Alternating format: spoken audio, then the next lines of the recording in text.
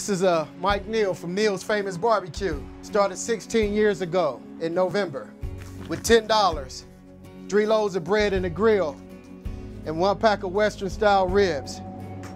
Stood out there in that corner for winter, spring, summer, fall, not knowing how big it was going to get.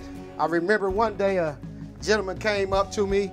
He said, "I got a place for you." On Dixon Bell, that was my first restaurant.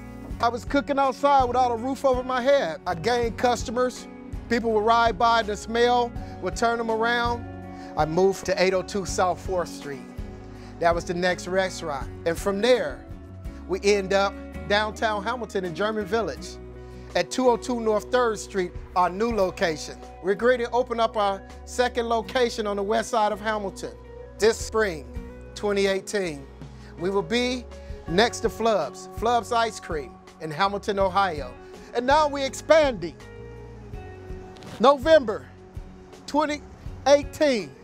We have a truck now that we're making it Neal's on Wheels, and we're gonna take it all through the USA. Where there's disasters, Neal's on Wheels will be there to feed the people. I was able to buy my first home this year in German Village. Through these humble beginnings, I was able to become a homeowner. Hamilton had got behind me as well to root me on, to push and say, "We believe in Neal's Famous Barbecue."